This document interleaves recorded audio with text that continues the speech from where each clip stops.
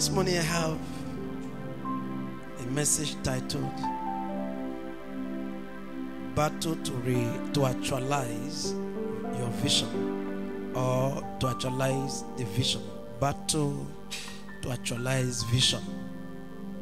Battle to actualize vision. With Herod hearing about a king born, and he said, okay, go and get me information about him. And they got the information.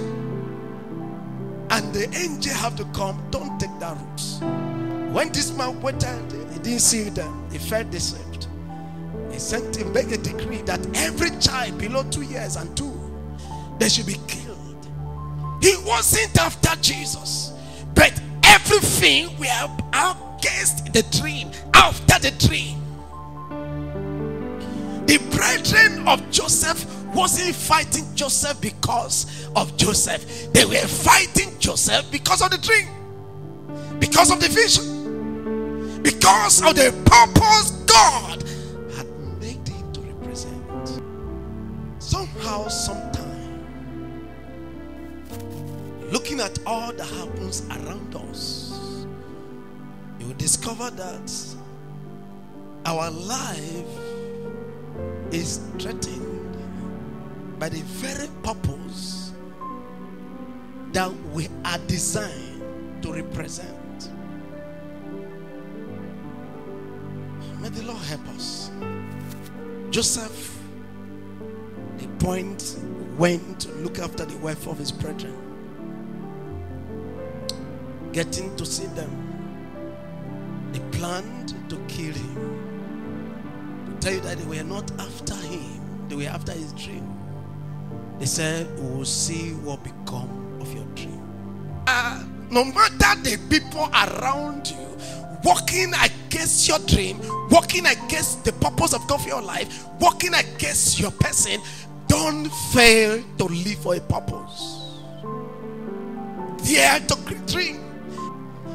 You think the whole earth is against you. Everywhere you turn, everything seems to be against you. It's because you are carrying a heavy potential that they have seen ahead, and they don't want that light, that star to shine. But it will take you to say, Lord, this thing I have seen. There is a heart you have. There is a level, there is a strength you sensed out that you have. But every time you take a step to doing it, you just discover that there is a fight against you. Either you are sick, or you are attacked, or one thing or the other just happened. What they are attacking is not the things that need to die. What they are attacking is a dream. Now, if it is dream, use what they are attacking. Give it up, so that they will not have any means to attack you again. Give it up and hold on tight to the dream. How? By totally zeroing on God. Lord, you have put this thing there yourself. I know what can bring it out is my relationship with you. And you hold on tight to God, not the flesh, not worldliness, not things that will make for the dream not to be actualized.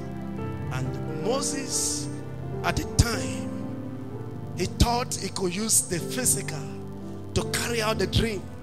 He went, we know the story. But afterward, he ran into the wilderness.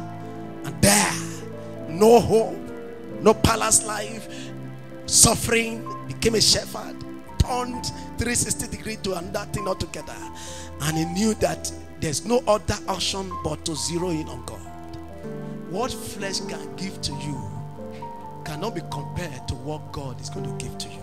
If you can give it up and zero on God and trust Him for His grace to be revealed in your life, you will see that what will become of your life, no man can ever give it. How?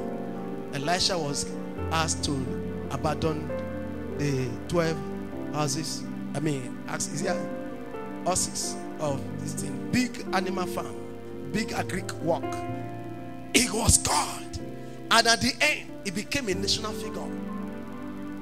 He became a national figure. He was not carried away by the things he left.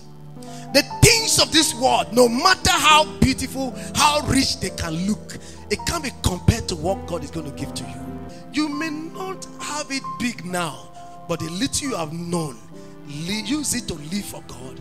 Use it to trust God. Use it to wait on the Lord. Wait, the place of waiting. Please, the place of waiting is very crucial in making your dream to come true. The place of fasting, the place of praying, the place of seeking to hear God continually, every day in what you are doing in life. Hear God, get his inspiration, receive his direction. Yesterday victory is already gone. Today on, you need a step of faith. You need to trust God to lead you through the safe path, so that the things that will happen that day will not swallow up the whole that had happened before. The time of this period you are in, whatsoever you are in now, no matter the glory, is a time of preparation for a greater glory. Can you yield to God and say, Lord, have your way in my life. From today I live for you. I don't have any other thing I live for.